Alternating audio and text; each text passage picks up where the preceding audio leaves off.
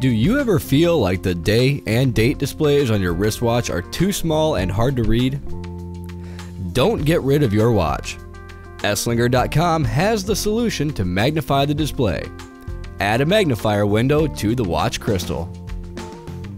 You'll need UV cement or ultraviolet glue, a pair of watchmaker's tweezers, a UV light drying lamp, a notepad of paper, a Selvet cloth or other cleaning cloth, a sharp razor blade, a magnifier window, and optionally, a piece of pegwood with a sharpened point or a toothpick.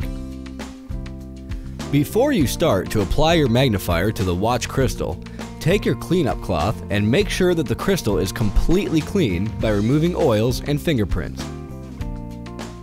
When you are certain the crystal is clean, take your UV cement and squeeze a very small amount of the glue out onto your notepad. This will give you greater control over glue dispensing.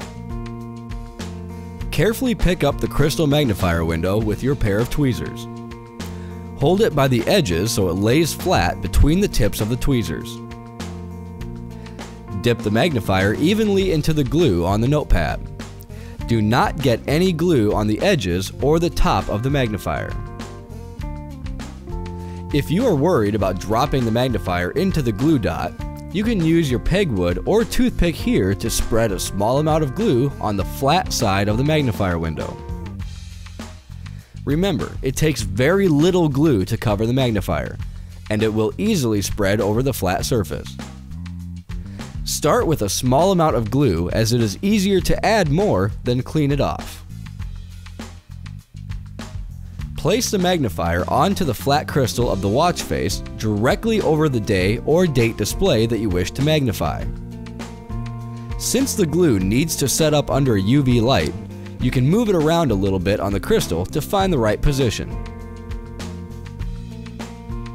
Once you are satisfied with the positioning of the magnifier, set the whole piece under your UV light and let it sit for 5 to 10 minutes. Do not tilt the watch until the glue has had time to set up. After the cement has set and the magnifier is securely in place, you can remove any excess glue from the face of the crystal with the razor blade. While scraping the surface of the crystal, be very careful not to press too hard and damage the crystal. Wipe the watch crystal off with your cleaning cloth when you are finished, and wear your watch again with confidence that you can read the display. To learn more about watch repair, check out Esslinger.com's YouTube channel.